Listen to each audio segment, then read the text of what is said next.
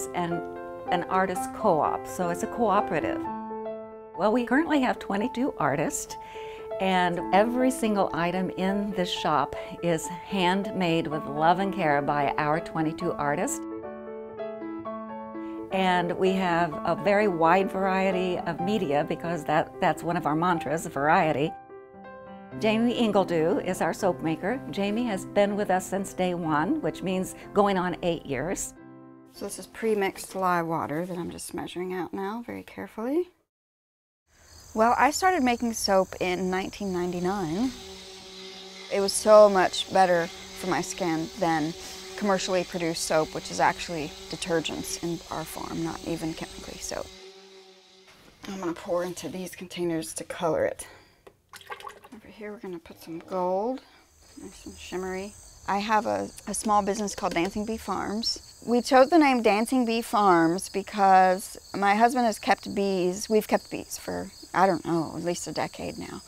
The bees, when they, you might have heard of this, but when they find a nectar source, they come back to the hive and they do, you can't make this up, it's called the bee waggle. They do a little dance that gives the other bees instructions, literally, for where the nectar source is. So they give directions to the other bees through this bee dance. And we were always fascinated with that idea.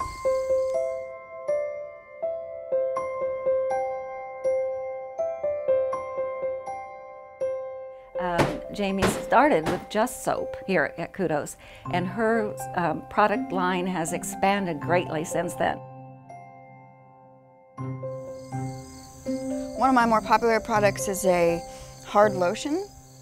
It's a solid lotion, and it just melts onto your skin.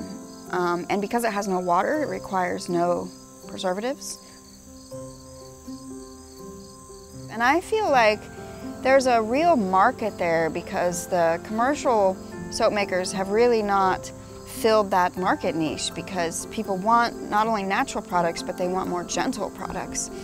Once you try handmade soap, you just can't go back to the store-bought stuff.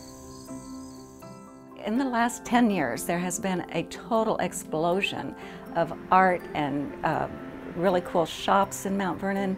So it's a very cool place to visit and a cool place to live.